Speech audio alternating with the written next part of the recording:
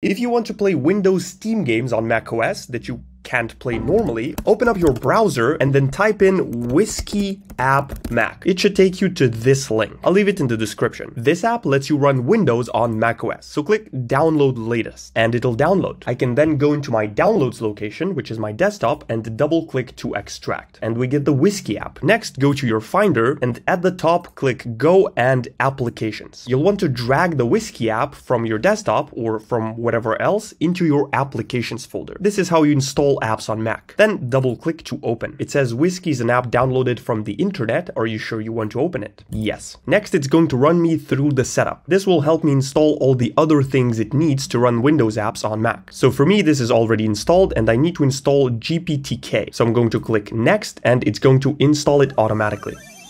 Beautiful. So now let's click create a bottle. And the bottle is essentially a place where you can put Windows applications and then install and run them from there. So I'm going to name it Shrek, because why not? The Windows version, I'm going to leave Windows 10. And here it shows the path of your bottle. I'm going to leave it as default, create. So now we have the bottle where we can put Windows applications. But to run Steam games, we first need to download Steam. So go into your browser again and look for Steam download. There we go, the Steam's website. And up here, I'm going to click install Steam. It's going to bring me to this page. Now here I want to click on the Windows logo because I want the Windows version of Steam. I don't want the macOS version. So I'm going to click here and it's going to download the steam setup.exe file, which is the Steam installer for Windows. Next, I'm going to come here into Whisky and open my C drive, which is inside of that bottle that we created. Think of it as your C drive on Windows. This is where we can put Windows applications and run them from here. So I put steam setup.exe inside of the drive C. You can drag other game installers in here and play those games that would otherwise be only available on Windows on Mac. But as I said, not all of them will work. Next, inside of Whisky, I'm going to say run, which will open up the exact same C drive just from Whisky, and then double click on Steam and boom. So this is just your regular Steam install as it were to happen on Windows. I'm going to click next, set my language. Next, I'm going to leave this location as default, install, and it's going to install the Windows version of Steam on macOS and finish. Now you will not be able to run every single Windows game through Whisky, but the best part is that it's free. Of course, there are two other apps, Paralells and Crossover. Most games will usually run faster on these. I'll leave links to all of them in the description. However, they cost money. Both of them have a 14-day free trial, so you can try it out if your games work on them, but they will cost you around $100 per year, or if you want, you can get a lifetime version for around $500, and the same for Paralells. You have to pay $19.99 per year or do a one-time purchase, but it's only the current version. So if there are any updates, you're not guaranteed to get them. However, on crossovers especially, Windows games that do run a lot better compared to Paralells. So if you're choosing one for gaming, I would recommend trying out Crossover first and then trying Paralells if that doesn't work. So once Steam is installed, you can sign in with your account. Here it says, do you want the application Wine server to accept incoming network connections? I'm going to click allow. And now I'm signed into the Windows version of Steam. I can go to my library and try playing one of the games. I wanted to play The Binding of Isaac on Mac forever, and I'm so happy that I finally found a solution through Whisky without having to spend money on crossovers. I knew that crossovers can run The Binding of Isaac Repentance really well, but I was still looking for a free way to do it. Let's wait for it to download and try it out. And also, it's quite buggy sometimes. Like right now, I'm running into an issue where I can't open Steam, so I'm going to have to quit it, and it hopefully resumes when I restart Steam again, through Whisky, of course. Beautiful, your game is ready to play.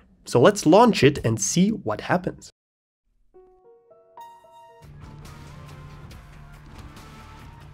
Now there seems to be just a tiniest bit of delay when playing the game, but it's nothing major that I can't get used to, and of course it will probably improve over time.